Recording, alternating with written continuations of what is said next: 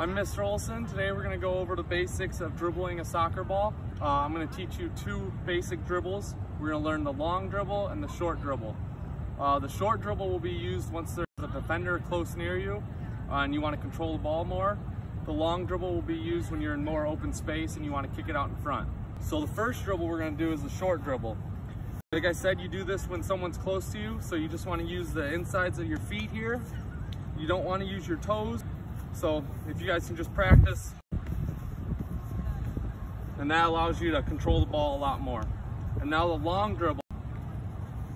Like I said, this is when you are in open space and there's not a defender near you. You're going to kick it out in front of you and go chase it.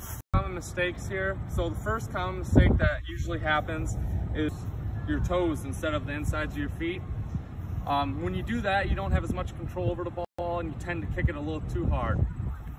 Another mistake is if you're trying to go too fast. So if you're doing that long dribble and you go too fast, you might lose control of the ball.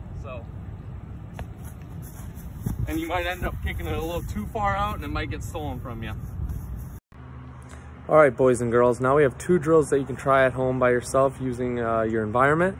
The first drill is called the shadow drill. You're going to take a defender and practice your short dribbling. In the second drill, you can use any obstacle outdoors, trees, cars, whatever you need to use. You practice your long dribble on.